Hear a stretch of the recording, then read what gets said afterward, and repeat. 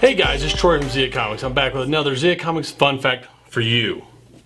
In Force Awakens, when we meet C-3PO, you see he has a red arm instead of his normal gold one.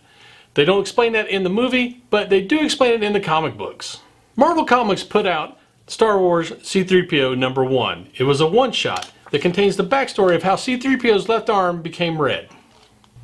The story starts with a resistance ship crashing on an unidentified planet. The reserve tanks didn't jettison on re-entry and ended up blowing up, killing all the humans, Captain Hoth and his whole crew on the ship. The only survivors were the droids. We are introduced to the 6 surviving droids. 5 of them are resistance droids. 1 of them is a First Order RA-7 protocol droid. This RA-7 protocol droid named Omri supposedly has information on General Akbar's location. The First Order is interrogating and will summarily execute General Akbar once they get the information they need. One of the droids detects a distress beacon from a downed First Order TIE fighter. Their plan is to make their way to that TIE fighter, change the frequency of the transponder beacon so that they can be rescued. Eventually, on the way to this distress beacon, they all meet their demise besides C-3PO and Omri. Omri saves C-3PO, but in the process his left arm did get severed.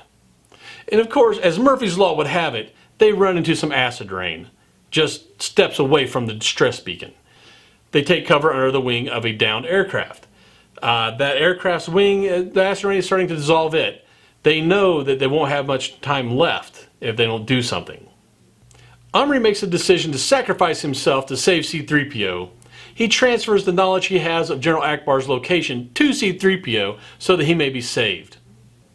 As a result of being exposed to this acid rain, Omri's outside protective coating is melting away, and you can see he was previously primered red. Most of his body is melted or disintegrated, except for the left arm, which C-3PO manages to salvage. Luckily, the distress beacon is picked up and the Resistance does save C-3PO.